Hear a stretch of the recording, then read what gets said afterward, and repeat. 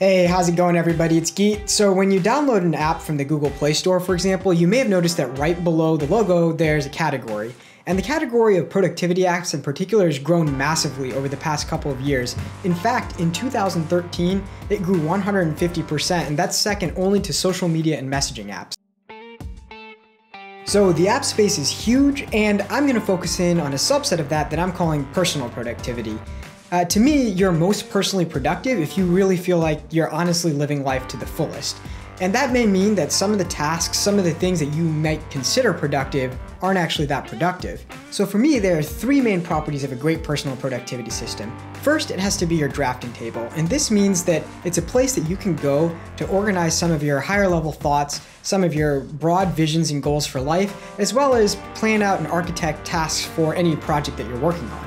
Second, it has to be your memory. And what this means is that it's a place where you can put tasks, notes, events, and smart and timely reminders that show up when you need them most. One of the most important things about memory is that this is a place where you can literally dump all of your thoughts so they don't have to be cluttered in the back of your mind and bothering you throughout the day.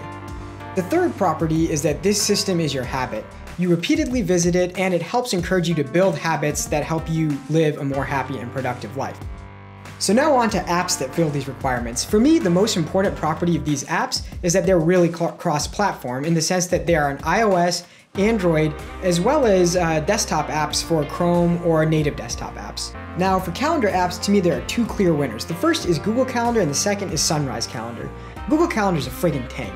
Basically, it can handle almost anything you send to it. It works with tons of other apps out there, and it also has a billion features that are handy. For example, if I want to select 2 weeks in a row and view them all at once, I can do that. If I want to be able to see my tasks in my calendar, I can do that. If I want to see my reminders in my calendar, I can do that. And Sunrise Calendar, oh Sunrise Calendar. When you're talking about integrating well with other apps, Sunrise Calendar is the king. First of all, integration with Google Calendar is beautiful. It's seamless and it works in real time. So if I add an event to my Google Calendar, my Sunrise Calendar will be almost instantly updated.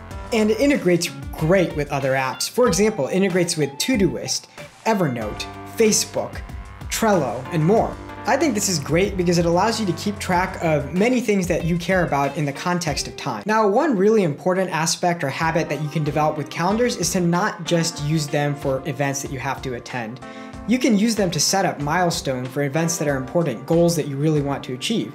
You can also just take meeting notes right in the event description or link to a set of notes so that you can get to them easily later. I also like to use the calendar to basically log all the stuff I do during the day, at least the major things. I even grade the stuff out done so I can see the things I did that I planned to do and the things that I did not.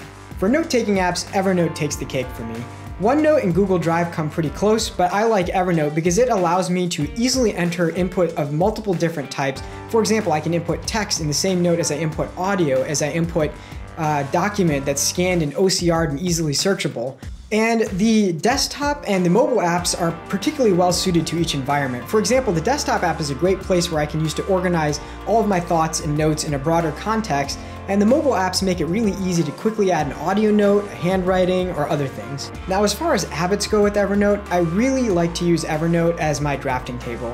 What I particularly do is I have separate notebooks for different aspects of my life that I think fulfill me the most. For example, you can have a notebook that's dedicated just for your profession. You can have a second notebook dedicated to traveling if that's your thing, another notebook dedicated to cooking. I also really like how I can really easily input notes directly via my smartwatch, and I'll link to my Moto 360 video down below if you're interested in that.